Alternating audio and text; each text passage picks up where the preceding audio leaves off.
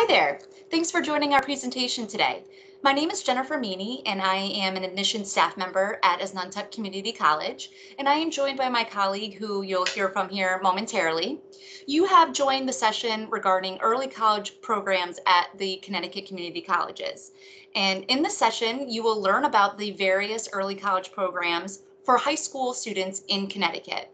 If you are a Massachusetts resident listening to this session, these programs unfortunately will not apply to you. This is only for Connecticut high school students. My colleague and I will share information about the various early college programs that take place at different high schools throughout the state. It won't be available for all high schools and all Connecticut community colleges, depending on the program. So it's really important that you're mindful of which programs are going to be available to you. And we'll break that down a little bit throughout the session. We will talk about the different programs, and then we'll talk about the benefits, and then how you can get involved with each of the early college programs. So with that, I'll kick it over to my colleague Kalia to dive into the different programs that we offer through early college program experiences. Thank you. My name is Kalia Kellogg, and I work in admissions at Northwestern Connecticut Community College. And we just want to tell you a little bit about different programs, but the most important takeaway for you is that your high school, college guidance, your school counselor, those are the resources that you should be connecting with to figure out which of these opportunities are offered through your high school. So whatever we share with you today, just remember your college guidance or school counseling office is the best resource for you to connect with to figure out which of these programs you may want to participate in. So what does early college program really mean? Early college program is an indication that there is some sort of agreement between the high school and the college through which you can earn college credit while still attending high school. There are different types of programs, and that's what we want to review for you. All of these programs are tuition free, but I caution you that some of them do require you to buy textbooks. And if you don't know yet, I hate to be the first one to tell you, textbooks can be very expensive. Sometimes they're $100 plus for one book. So we do want to just emphasize these are tuition free. Some of them are fully free, but you will need to buy textbooks for some of them. They are offered through your local community college. We'll break down what that really means. Sometimes you're taking the class at your high school. Sometimes you're taking the class at your community college. There are 12 community colleges throughout Connecticut. So as I'm telling you a little bit about this program, look at the map and see which ones are closest to where you live. These programs are called different titles. Sometimes they're called high school partnership, sometimes CCP, sometimes dual enrollment, sometimes early college. So again, the most important thing is to connect with your school counseling office to figure out which college your high school has agreements with and what programs they participate in. So the first early college experience we want to tell you about is the high school partnership program. This is arguably the program with the greatest level of immersion. So high school partnership program means that you take our courses that are taught by our professors. It used to be that meant that you were on our campus. It still needs that to some degree, but of course, because of COVID, we offered a lot more online. But whether it's on our campus or through our online offering, you're going to be taking our college courses along with college students. That's a deep level of immersion. So you do have to place into the class. We do have to know that you're ready to take that class. So maybe we'll look at SAT scores, maybe we'll just look at your GPA, or maybe we'll offer some placement testing. But again, it differs between colleges and it differs between programs. But the high school partnership program is a wonderful way for you to audition a college. So if you're thinking about maybe coming to a community college after you graduate from high school, if you're taking one of these high school partnership programs, you can actually try out what it is like to be a college student on one of our campuses. So you can learn from our faculty. You can decide if this is a place where you feel welcome, if people are helpful, if you're inspired by our teachers. So these are our courses. You have to really commit.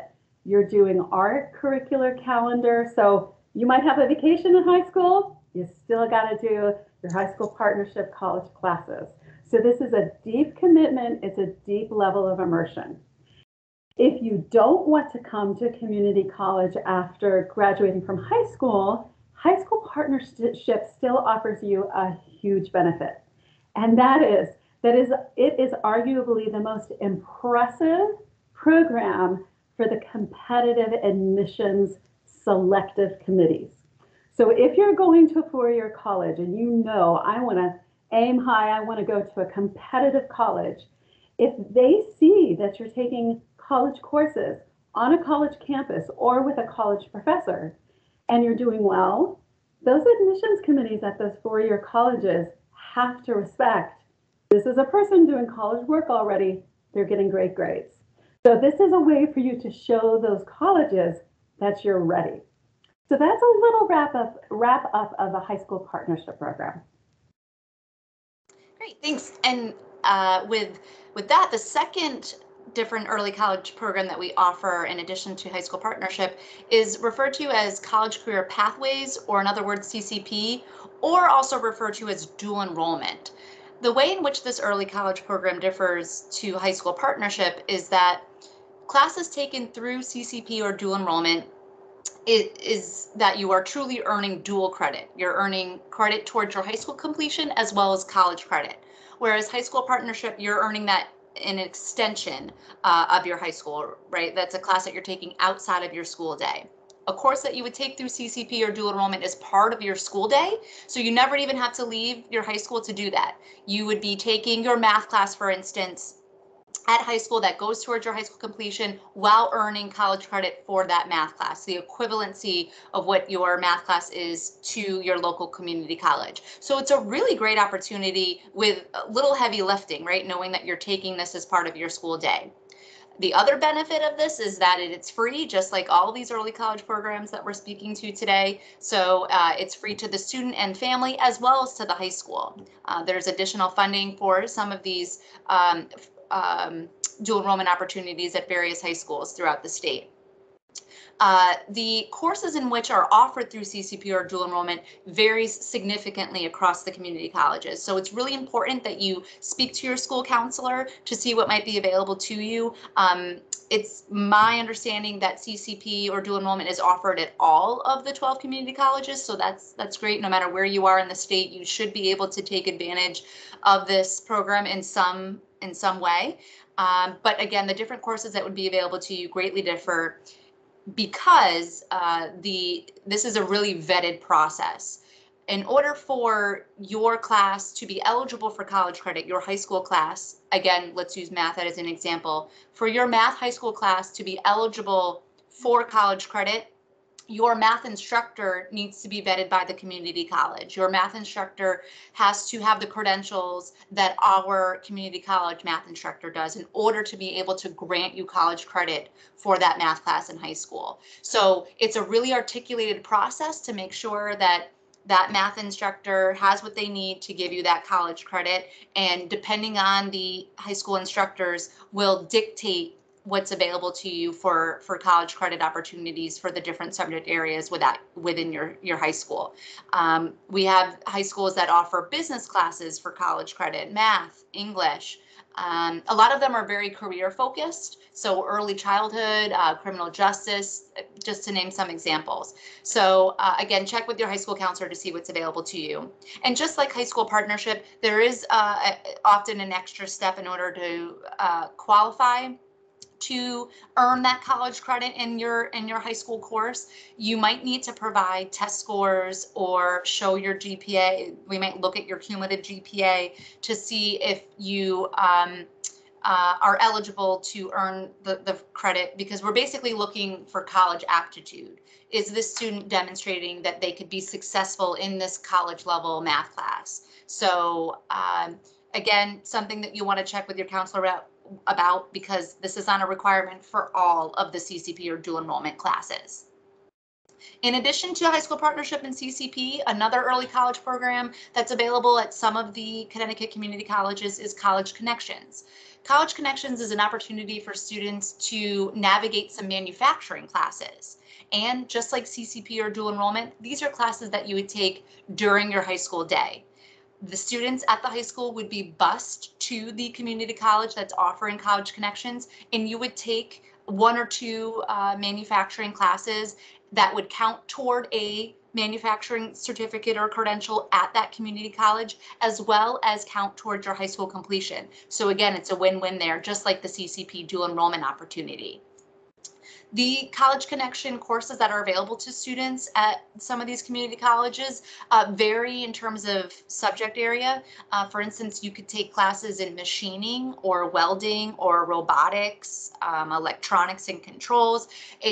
Again, like all of our early college programs, it just really depends on what is articulated between your high school and your local community college. So really talk to your school counselor about that. You'll see on the slide here that the College Connections program is offered currently at 3 different community colleges in the state, as Nantucket up in Enfield, Housatonic in Bridgeport, and Naugatuck Valley Community College in Naugatuck. An additional manufacturing early college program that's offered in Connecticut is through the Youth Manufacturing Program Initiative, the YMPI. It started at Three Rivers, but it's also offered through Quinebaug Valley Community College. The YMPI program is part of the Eastern Manufacturing Program Initiative. So this is a program that's only offered in the eastern part of the state. So this is articulated with Eastern high schools. So if your local community college is Three Rivers or Quinebaug, this could be something to look into if you're seeking a hands-on program. The YMPI offers 4 college credits that go toward a manufacturing certificate at Three Rivers and Quinebaug, but also goes toward a apprenticeship program where you can earn a manufacturing credential to specifically help fill the need at some manufacturing firms in the state. Electric Boat being one of them, for example. So this is a really in-demand field, folks. So if a hands-on program is something that interests you, I really encourage you to look into College Connections or the YMPI opportunity. There is a huge void in the state that needs to be filled because there's a lot of folks retiring at places like Electric Boat and Pratt & Whitney, for example. So great opportunity to take advantage of. If you want to learn a little bit more specifically about the YMPI program, I encourage you to reach out to Erin Sullivan. Her contact information is there on the slide for you, and something to look deeper into. Again, if a hands-on program is something that appeals to you.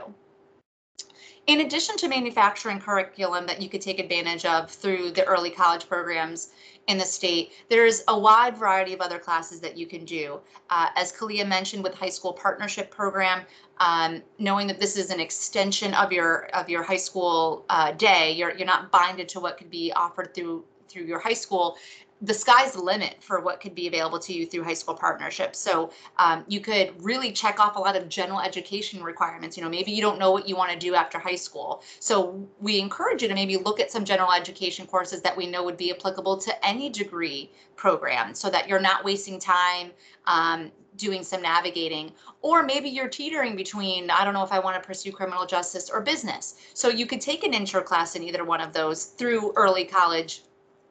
Through an early college program, and navigate that and see if that's something you want to focus on. But we've listed some other examples here that are really popular options for students, knowing that these are very transfer-friendly areas of study that again can be applicable to a lot of different areas. The liberal arts curriculum, for instance, many programs, degree programs require at least 2 often liberal arts electives or liberal arts options. So looking at things like sociology, public speaking, psychology. But again, we do offer some more career-focused things like accounting and business and manufacturing and early childhood. So hopefully we'd like to think there's a little bit for everyone here. So hopefully some of this stands out to you and would be of interest to explore. So now that we've talked a little bit about the different early college programs that are available to you and the different classes you could take advantage of, how do you sign up? What are the requirements to get involved? Kalia is going to share that now. Thanks. So again, requirements differ. You want to talk with your school counseling staff or your college guidance staff. to really figure out these particular programs and requirements. But some of the things to keep in mind that are somewhat consistent, it's an online application.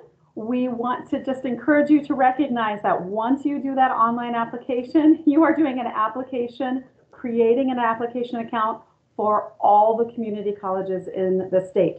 That does not mean you've applied to them all, but we want to impress upon you the importance of recognizing mom and dad should not be filling this out for you. This is going to be your application account. No matter which community college you apply to in the future, we all share this application platform. So you're creating an account that is going to be used at Nantucket, at Quinebaug Valley, at Norwalk Community College, at Northwestern Community College. So make sure you remember your login and you remember your password. So important. And it is an online application. If I could plead one thing, it is this: please read your email. Again, should not be mom and dad's email, because when you graduate from high school, if you apply to any of the colleges, all of the outreach is going to go back to your mom and dad's email. So use your email and check your email. We know that colleges fill your inboxes, but at some point you have to just start reading your emails from the colleges as part of this process. You really have to weed through those. It's the only way we can reach out to applicants to say, hey, we tried to process your application, but we're missing this piece. Or here's your testing date. Or here's where you sign up for classes. If you don't read the emails, you're not going to finish the process.